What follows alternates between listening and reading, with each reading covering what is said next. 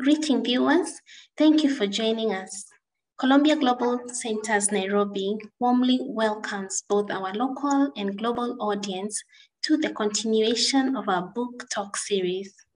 Columbia Global Centers Nairobi is part of 9 regional hubs positioned around the world by Columbia University. The centers serve as platforms for dialogue and the exchange of knowledge in research, education, as well as public programming. Today, we are very privileged to host Ambassador Gurjit Singh, who has a very interesting career history, part of which was spent in Kenya. He chairs the CII Business Task Force on Trilateral Cooperation in Africa, including the Asia-Africa Growth Corridor with Japan. He comments on current events on TV and in journals. His reports on such cooperation in 2019 focused on private sector engagement to make trilateral successful.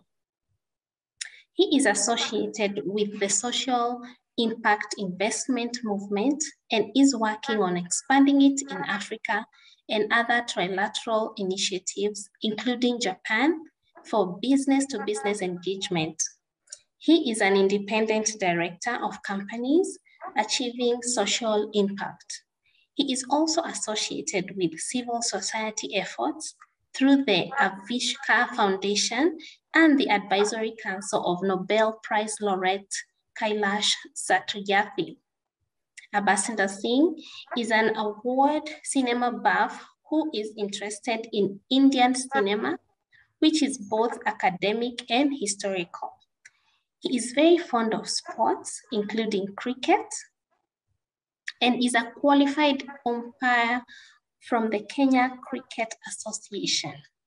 He enjoys traveling, experiencing different cultures and cuisines, and meeting people. His commitment to enhancing outreach programs in every assignment and in enlarging the engagement agenda is well known. He is considered a business-friendly, developmental diplomat. He is married and has 2 children.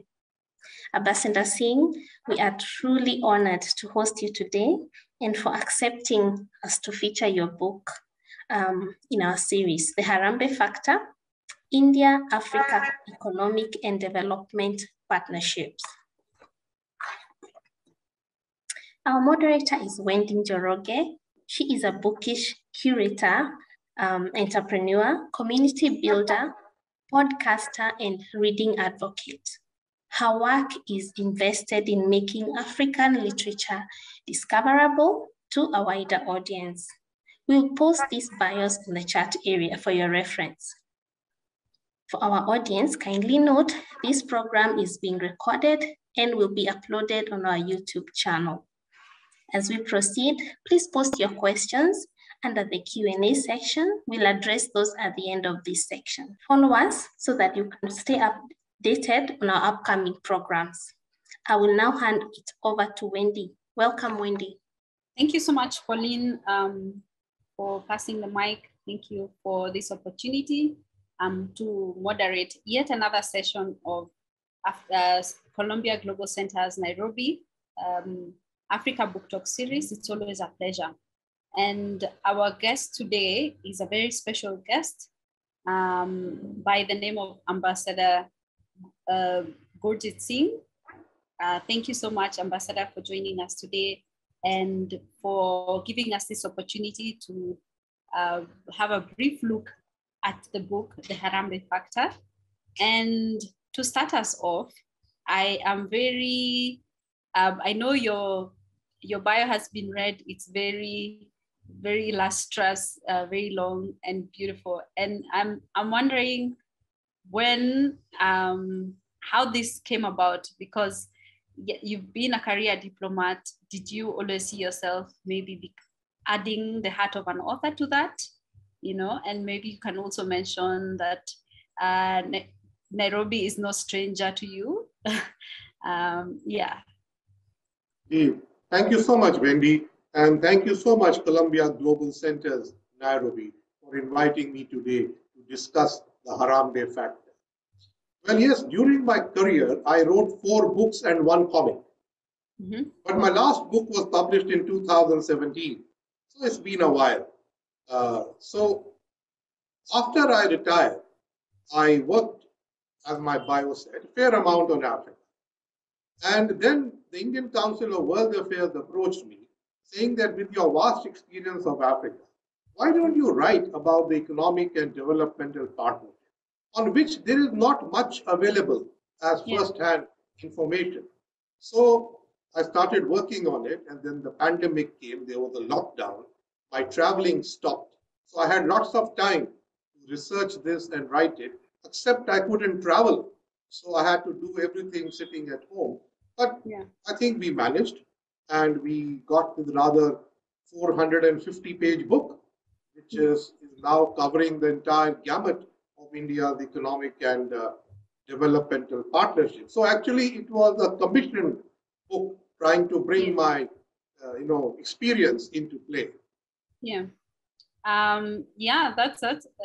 That's great to hear, and I'm glad that you took the challenge and gave us this book. And I must say that it's extensively researched. After every topic, you can see this. The references are there, and they're very many. So a lot of work must have gone into it, and I thank you for the thoroughness with which you've executed it.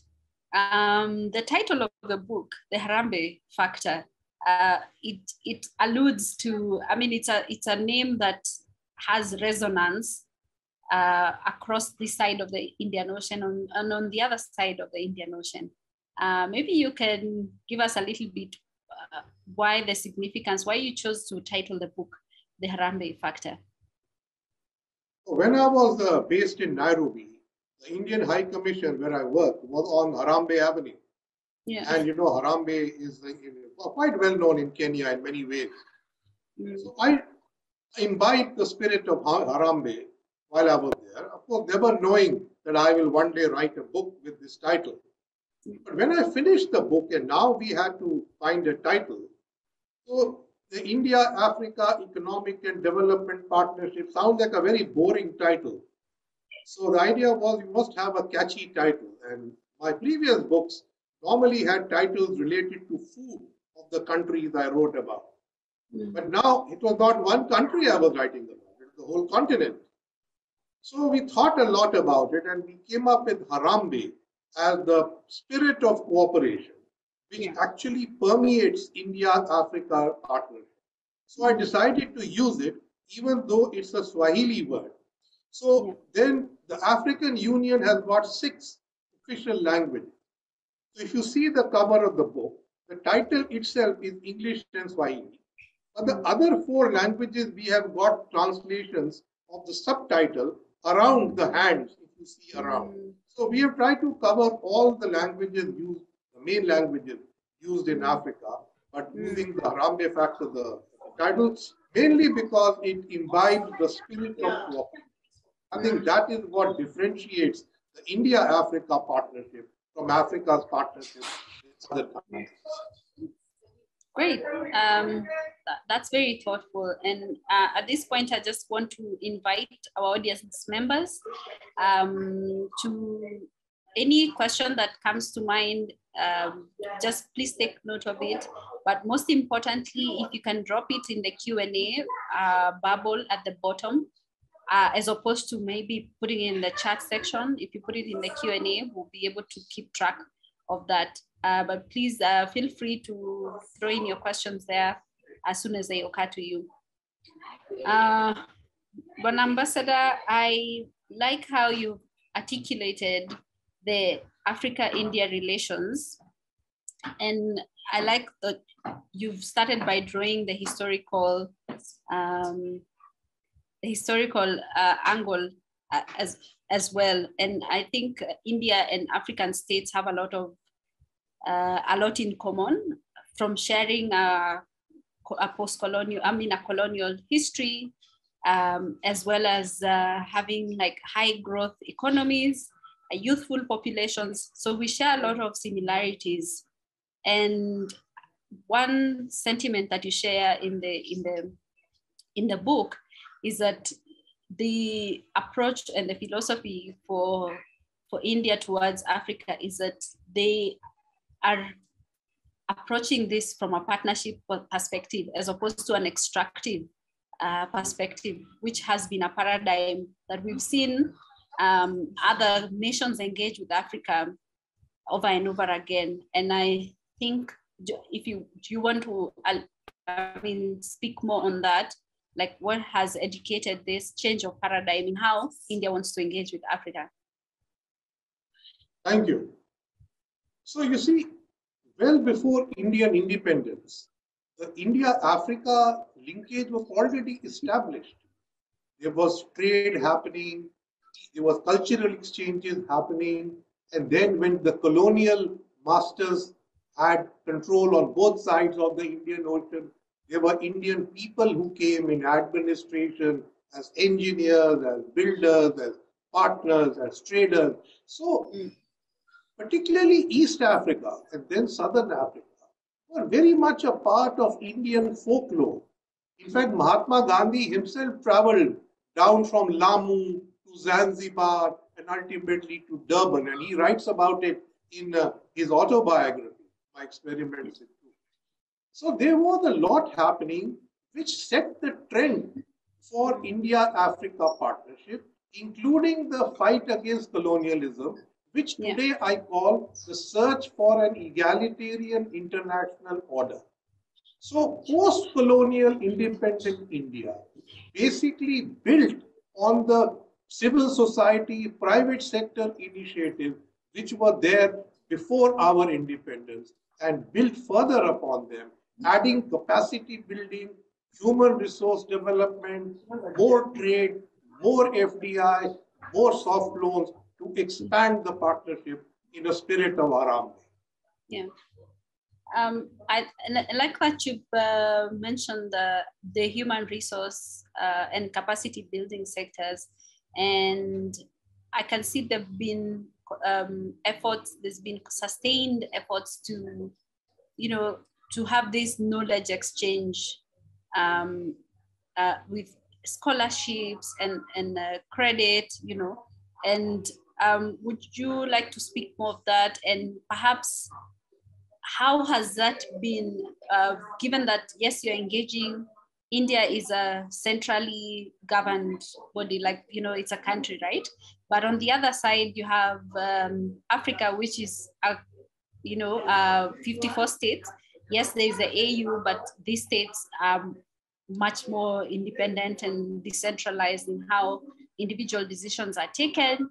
Has that been an additional, is it an additional hurdle, to implementation when you when you are engaging with a full, with a multitude of states? Interesting question. So traditionally, India has had bilateral relations with African countries, mostly with Eastern and Southern Africa, and some of the English-speaking countries in West Africa. And of course, North Africa separately, Egypt, Tunisia, Algeria, Morocco. But the expansion into the French-speaking Africa only came in the 21st century. And that is because of the experiment of the India-Africa summits. Now, these summits brought forth a new model of collaboration. And this was initiated by the African Union in 2006 after the Banjul summit, where they said the cooperation should be three-tiered. It should be bilateral, it should be regional through the regional economic community, and then pan-African through the African Union.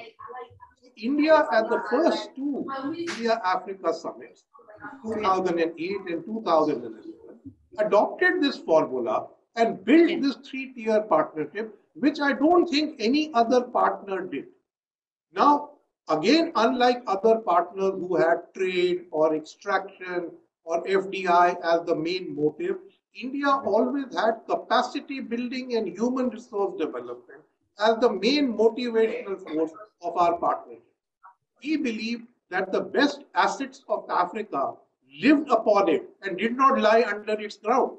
So the number of scholarships actually is not large, but the number of African students in India is about 29,000. So the scholarships may be at 10,000, but there is a huge private sector motivation that Indian education is affordable and relevant, and therefore people flock here. And I think we provide good value for money. Similarly, one of the largest projects that we did was the Pan-African e-network project, under which we basically ran a virtual university. Now, it did not work too well, the tele-education in Kenya, but in your neighbor Ethiopia, they educated an entire new generation of professors through this program. And these professors then went back to their regional hubs and created new universities. So different countries have used the education partnership with India differently. Kenya still works largely on individual and private sector effort, but Malawi, Zimbabwe, Ethiopia, they have had government-sponsored programs to bring people to India to study specific subjects, and get degrees in areas that those countries wanted.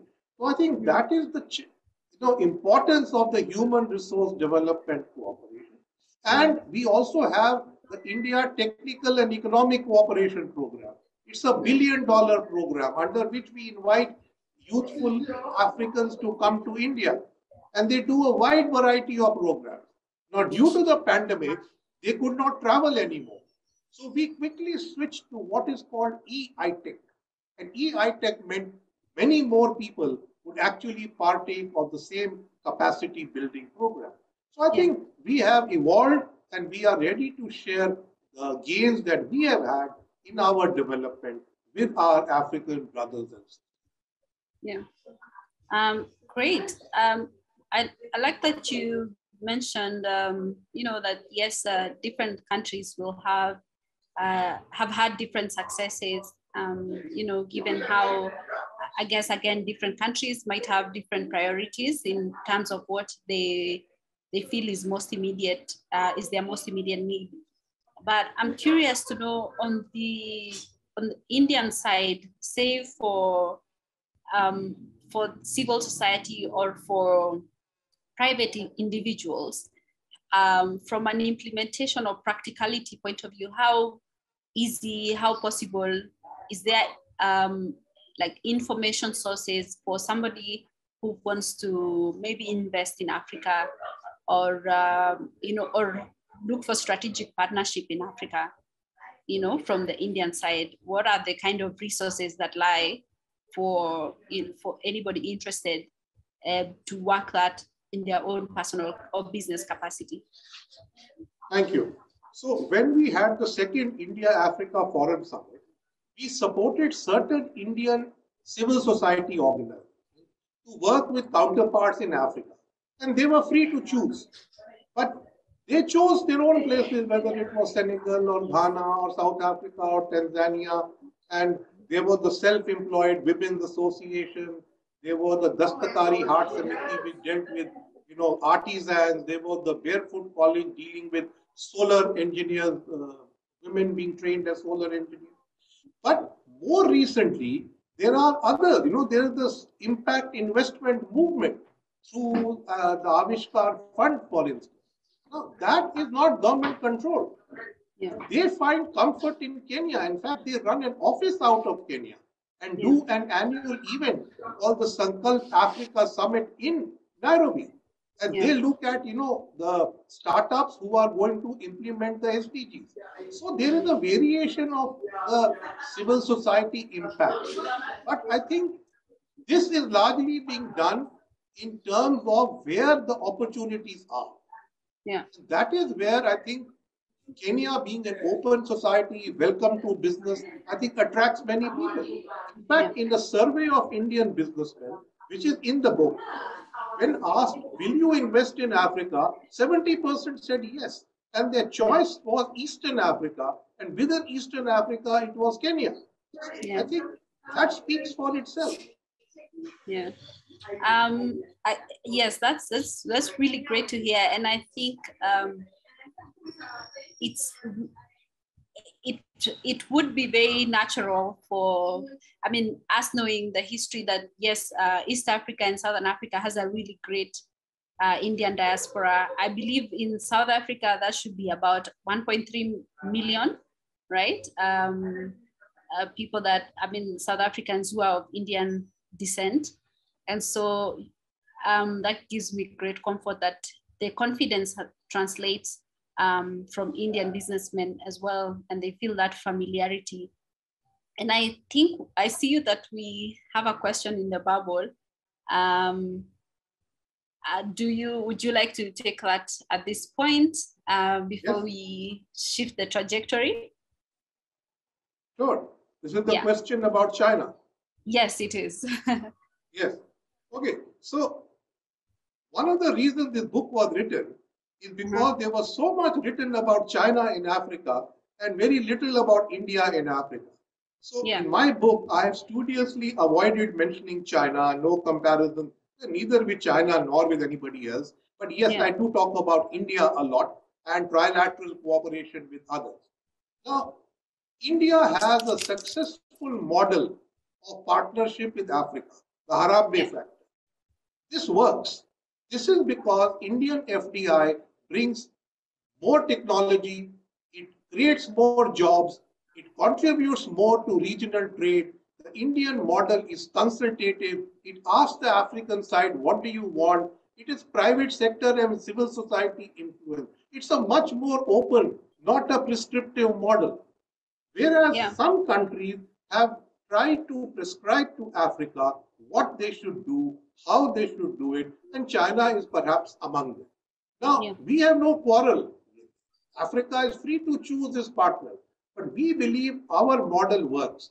And that is why many countries, the UK, USA, France, Germany, Japan, come to India and say, can we work with you in Africa? Because your model works and we would like to succeed. So that is where trilateral cooperation comes in. There is an underlying feeling that the Chinese model needs to be challenged because it does not have democratic values, whereas India's other partners would like to put democratic values. India on its own is democratic, but we never tell African countries what they should do. We cooperate to the best way possible. And I think that is the difference. And also, you know, many of my African friends in Addis used to tell me, yes, China does a lot, but we think India does better. So I think we are more focused and we tend to be more successful in what we do. But yes, we don't do as much as China does in Africa. And I really like what I can appreciate from that is a spirit of which is mutual respect, and which is a belief that that African states have agency and they know their interests most, or they know their pain points most, right? And that they are capable and able to, you know, to allocate their own resources the best way for their people, which I really appreciate, that spirit of respect and mutual understanding, just extending that. And I think you've captured that as well in the book, where India is coming from the point of, we are your fellows and not your lords. Yes, correct. Absolutely correct. Yeah. That's because I believe that, you know, Africa has many partners. But I don't think Africans seriously believe that they can be the US or they can be Europe or, for that matter, China. But I think many believe that they could be like India, an emerging economy, pluralistic, democratic, you know, having a multifarious people of different cultures living together. So we are a more easily emulated model. And that is why I think we have that resonance in Africa. And I think a thing that I picked up from the book, I think it's a speech by the Prime Minister, where he says that between the subcontinent of Africa and the continent of India, that's a third of humanity.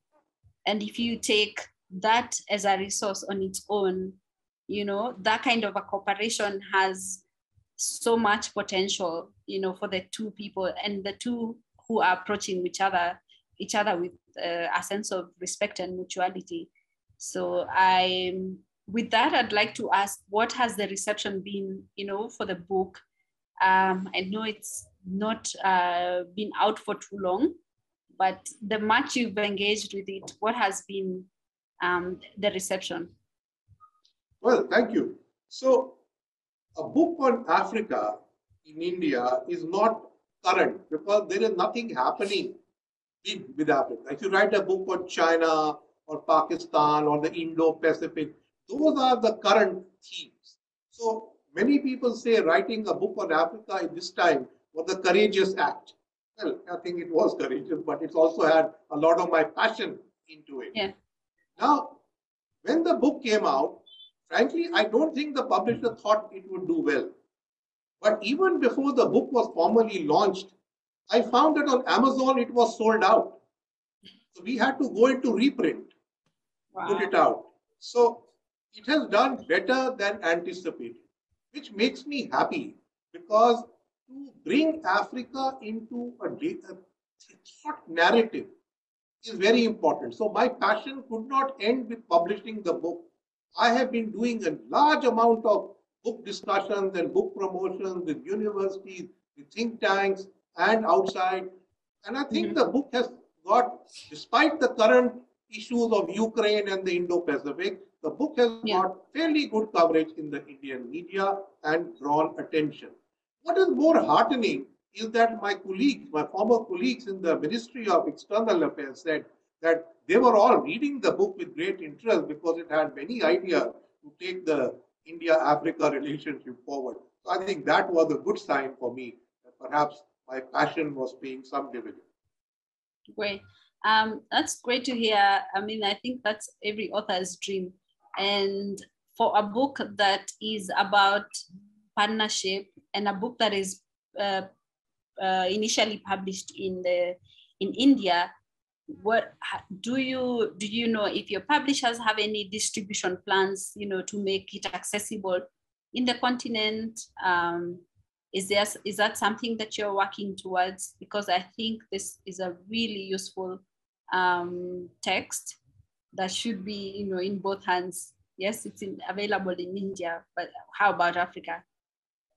Thank you. Yes, so this is something that we discussed with the publisher, who was a bit taken aback because I don't think he expected to export his books, but he has got export orders which he has been fulfilling. So what we persuaded them to do was to create a Kindle edition. And the Kindle edition is now available through Amazon India, which can be downloaded anywhere. So, you know, a rather fat book to physically carry it out is quite a task, but I think a Kindle edition is the best we have got. But yes, if we get an African publisher who's interested, we will be happy to collaborate through my publisher to have an African edition of it. Okay, that's great to hear. If any publishers listening to this, please could you reach out? And I just want to take us back a little bit to the question that you had just addressed. I will read it out for the record because in hindsight, I've realized that the people don't have access to what the question reads. Oh, okay. And this was a question that was asked to the ambassador, whether do you feel threatened by the increasing presence of China in African countries? And does India, in this case, have a strategy to counter this? So this is just for the record, the question that the ambassador has just covered. And I think he mentioned that it was very intentional to leave out any mention, any comparisons, or any airplay to the Chinese question, because that's been extensively covered in press and in other publications as well. Yeah. So I think, Mr. Ambassador, I know you tackled, you mentioned the issue that there have been a bit of some challenges, or not challenges really, but a slow start to the engagement with countries that are not Anglophone, like that, not English speaking. And even I think within the continent, language barrier remains a very big impediment to trade, to engagement, to movement and cultural exchange. And in your case, I know you made an effort to, to communicate that this book is for everybody, but by adding the title in different subjects. But for the purposes of the India-Africa partnership, what resources are there for both parties to engage beyond the barrier of language? So when we did the Pan-African e-network project, which had the tele-education and telemedicine component, there we actually had French language courses as well. So if you wanted to do a master's in economics, you could very well do it in French. So that project, which was in 47 African countries, actually had that provision to do it in French or English. We hadn't progressed to Portuguese and Spanish, but we had done it in these two languages. Now, the iTech program largely runs in English, and so do our scholarships. But when we promoted the credit lines, the concessional lines of credit, then Indian businessmen ventured into many French-speaking and Portuguese-speaking countries. And in fact, Mozambique became one of the biggest users of Indian credit. And the trade and investment with Mozambique went up. The same with Senegal. And the same happened with Mali and other countries like that. So it is then this penetration of businessmen went very deep in all over Africa. Beyond that, when you look at cultural exchange program, yes, those also we try and cover. But there was, as part of our India-Africa partnership, an offer to set up institutions in African countries. So we had serious challenges in some countries which were small and non-English speaking. So even our teams which go there could not communicate, they were inadequate interpreters, so the projects didn't take off. But that is only part of the reason, because after all, even with Kenya, not a single Indian project took off, though Kenyans speak very good English. So it is not only language, there also has to be intent of the country and how much ownership they have. I'll give you an example of Senegal. Senegal has an entrepreneurship development training center, which has trained 6,000 students from 8 French-speaking countries. And currently there are 300 students there. So they have overcome the French barrier because we have localized, we built it, gave them the curricula, and they trained their own teachers. But the same project in an English-speaking country in Africa has failed to take off. So it is not only language, it is commitment and ownership also, which makes projects and other aspects of engagement succeed. Do you have any, as somebody that's been in diplomatic spaces, that extensively, what solutions or what tactics would you advise for people to be able to overcome such challenges that come in, like, that stall partnerships, which are really good and which could have a lot of impact? Any pointers that anybody in collaboration could use? Yes, I think at the bilateral level, we need more civil society and investment related projects. So I think those are best done through civil society and the investors and the local recipients. But if the governments at bilateral level require a certain amount of engagement with India, we are open to requests and we will happily deal with them. The same goes to the regional economic community. Under the Africa Continental FTA, they have a far greater opportunity to attract Indian investment for regional markets. We are happy to work with them through the business organization. At the level of the African Union, I think we need to change. We need not do projects through them. because those don't succeed very well, because the African Union was unable to persuade the host countries to take ownership of the project they were recommending.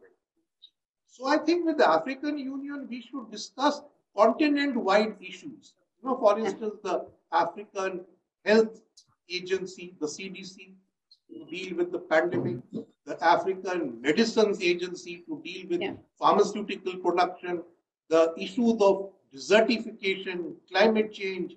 I think the larger continent-wide issue is what we should discuss with the African Union to have commonality of position and to make sure that African voices are heard wherever India can help Africa to be. Okay, I like that dual approach of, having a clear focus of these are the issues that we can take to the AU, and these are the issues that we can take on via bilateral channels. And this is just a reminder to anybody that might have joined us post the start. We are engaging with the ambassador, and if you have any questions with regards to the discussion thus far, or even with regards to the book, The Harambee Factor, in case you've been able to get a copy, or any other questions that come to mind throughout the discussion, please feel free to use the Q&A bubble at the bottom, and we'll be able to get a view of your questions. I know you mentioned, Mr. Ambassador, previously that the book was a commission because in part the summit, the 4th edition of the summit could not take part. And would you be able to know whether the summits, I know the pandemic, the COVID is still with us, but the extent to which it is a lot more manageable than say 2 years ago. And with that, in light of that, any plans maybe to have the summit back? And would this book is it something that would be part of that? Yes, thank you. So I think that during the course of various book promotion events recently, senior officials of my government said that they were keen to host the India-Africa Summit, perhaps next year. But for that, they would need to find a convenient time and to discuss this with the African Union, who is the co-host of the summit. Next year, India has a busy calendar. India will be the chair of the G20, and I think also the Shanghai Cooperation Organization. And the BRICS. So there are many things happening, and similarly, African Union went behind due to the pandemic in some of its summits. So many got delayed. So I think we have to find a mutually acceptable calendar date and then move forward. And whenever India prepares for that summit, I hope that ideas in my book for new engagement will find merit. The other day, we had some African interlocutors discussing the book with us, and they said that they found it very useful and they would be recommending to their government to use the ideas in this book to make a better partnership with India, which, as I said, should be private sector led, have more civil society, should not be dependent only on large loans, but should look at more investments, PPP projects, and such cross-fertilizing. Yeah, and at this point, I would like to maybe ask, given the experience with on both sides, what are some of those sectors where you know for a fact that like the African counterparts could benefit greatly? Like, what are those sectors that maybe you can run us through briefly? So if there's anybody in the audience, or even after this, if you operate in any of these sectors, that India is somewhere you can look up, you can look forward to, or you can seek out strategic partners. Would you? So I think the first sector should be health, the health sector. Yeah. So we have discussed the medical tourism, there's a large amount of affordable Indian drugs which help African countries to run their basic health programs. But I think we need to invest in vaccines into Africa. And I was very happy the other day at Davos during the World Economic Forum, India's leading vaccine maker, the Covishield, actually said, yes, I am discussing to manufacture it in Africa. But manufacturing vaccine is one thing. There is the delivery mechanism of vaccine, which also need to be made. So you can't just say, I'll give you the vaccine, but not the needle and not the gloves. So I think we need to take the whole, assembly line down into Africa. The second area is that, AIDS, HIV/AIDS in Africa was controlled largely through Indian medicine, as was meningitis. So I think we have a proven capacity to work with Africa on the health sector. The second area is that we should encourage more Indian hospitals to open or work in tandem with African hospitals. And that will help. But these are private investment decisions. So it is largely to individual countries. I have been discussing projects in Tunisia, Rwanda, Mozambique, Kenya, Nigeria. It takes time for them to come to fruition. Another major area is agriculture. Yeah. India is very strong agriculture. We are the second largest producer of food in the world. So besides medicine, we also, I think India, we produce Indians the most, and then we produce medicine, and then we produce food. So I think we can help Africa to grow more food. I know Africa grows a lot of agricultural commodities which it exports, but then it imports food. So I think we should look at more food production in Africa through inviting Indian investment and using the regional trade mechanisms of the continental FTA. So here the SCADEP, the CAADP, which is the African Plan for Agricultural Development, should be discussed with India. And we are ready to take up capacity building, investment. It has to be a multi-level approach. Similarly, there is also the climate challenge, the renewable energy. We are ready to work with Africa, especially in countries which do not have oil and coal, to build on the renewable energy. Most African countries are members of the International Solar Alliance, which is led by India. And we are ready to take that agenda forward and give the, use the sun to harness its energy to bring Africa, villages and remote places onto the grid. And I think we have seen it in a small way in many countries. We can scale this up to much larger, but it requires policy adjustments to have proper power purchase agreements to take it to the grid. So those parts are still missing. Otherwise, the fund would probably be available to do this. And finally, there is trade facilitation linked to infrastructure development. That is critical, whether you have Light Up Africa, Power Africa, or you have, roads and railways.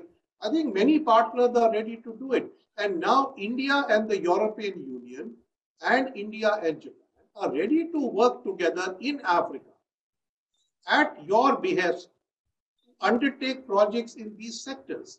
So I think we are trying to come up into place, bring up projects which will not cause you debt stress, but will complement your economic growth. That, I think, is the few sectors that I would offhand mention. And these are also mentioned in the concluding chapter of my book as the new thrust areas we should work on. Okay, that's a great overview. And I think I would like to flip that as another question, because again, I think at the beginning of the discussion, we established that the engagement, the spirit of engagement has been mutual collaboration and respect. And so if you were addressing a group of, people, let's say like a businessman or government officials in Africa with regards to what the opportunities lie in India, what would you say what are the things that from your standing you see that Africa has to offer India in that sense, in the opposite direction? Well, for the last decade, Africa runs a trade surplus with India. But that is mainly because of energy exports, mainly from West Africa. In Eastern Africa, it is still a trade surplus in India's favor. So in the book, I have mentioned some programs. One that we did in Rwanda and Ethiopia, and another one I think is called Sita, which we did in Kenya, which essentially was to improve the marketing and access capacity for local small and medium enterprises, and then take them to India to show the design, the marketing, and make partners. So one is to bring Indian technology so you can export more to India, or you just produce more for your own country. The second one was to improve production for the Indian market. So I think these are some programs that India has done. We would like Eastern African countries to export more to India. Now we have a duty-free tariff preference scheme under which 34 African least developed countries have a preferential tariff access to India. Kenya is not among them, but around you there are many countries who take advantage of that. Now, the advantage has not been fully taken, even though 96% of tariff lines are covered because of inadequate production and transport facilities. So I think there also is the requirement of Indian FDI to help procure and produce, let us say, dal or vegetables or things like that, which can then go. For instance, cashew nuts. There are countries in Africa which run a trade surplus simply exporting cashew nut to India. So these kind of things can be expanded. Yeah. Kenya is a far more developed market, but Tanzania and Mozambique, for instance, export a lot of cashew nut to India. Benin in West Africa ran a trade surplus with India only on cashew nut. But we don't want to be dependent on single commodity. We would like to go into manufactured goods. We would like more service sector. So I think the kind of India model of cooperation with Kenya in the private sector is something that we would like to carry to other African countries. Yeah. Okay. That's great to hear. I hope anybody in the audience is taking notes of this really, and of course, more than taking notes is get a copy of the book. If you're in India, I believe that it's available in regular trade. But if you're not, the book is available on Amazon or is being worked on to be available on Amazon, correct? A Kindle edition is available now. The Kindle edition is available on the app. As a closing question, Mr. Ambassador, I would just like to ask you, what was your hope for putting together this book? And what can we expect from you moving forward as far as continuing with your authoring career? So I think this book translated my passion for Africa and brought it into fruition. That I think is a big load off my chest that I could do this. Otherwise, I had so much love for Africa embedded in me. And I have two friends in the audience today, Professor Renu Modi. In fact, she has posted a link to her book, edited book, in which I wrote a whole chapter on India-Africa Sustainable Agricultural Cooperation. And she reminds me of that. I also see my friend Rasna Wara, who's Kenyan. And she has written many books, and she is the civil society Indian diaspora link that I was talking to you about. A person who's Kenyan of Indian origin, but knows India so well. So I think these are the people who have helped India relate to Kenya and East Africa in many ways. So what next? Right now, the Ukraine crisis, the Quad, the Indo-Pacific, all that takes up much of my time, Europe, ASEAN, East Asia, and I write a fair amount on it. But I would like to write now a fiction novel, bringing in experiences of different countries that I have lived in, and see whether Nyama Choma can be eaten in Bali and see how we go from there. Oh, great. I think that would be a very interesting one. Please definitely make sure that you alert us and the team at CGC Nairobi when that happens. We'd love to know of it. I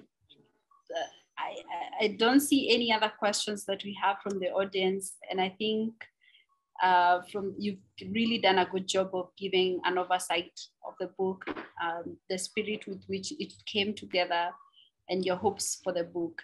So I think the rest, we leave it for the people to actually get a copy of the book, to read it, and most importantly, to implement a lot of the good ideas that you've articulated in the book for mutual collaboration. And with that, I'd like to hand this over back to the team at CGC, unless Ambassador, you have one parting, the last. Well, I would like to thank you, Wendy. You read the book, you had very pertinent observations, and you brought the book to life. Thank you so much, indeed. Thank you so much for your time and for this book. Sandra and Pauline at CGC. Thank you, Wendy, for moderating the session. We are very grateful for the dedication you always give CGC Nairobi. Thank you so much. Ambassador Singh, thank you so much for taking the time of the day to come and speak to us more greatly about your book.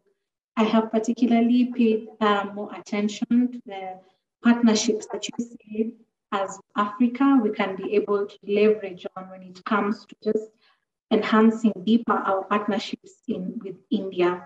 I particularly loved how you were passionate in talking about health, and that is something I would also like to do more research more about, because we always find more people going to India for treatment, especially when it comes to cancer and diabetes and things like that. So with enhanced partnerships, I believe that we can be able to build the manpower, the skills of our people to be able to further just help them know what it is that they can do better in terms of the health sector. Thank you so much. I'm looking forward for the fiction book and to see the kind of experiences that you will talk about. That is so funny, and I would like to read more upon on that.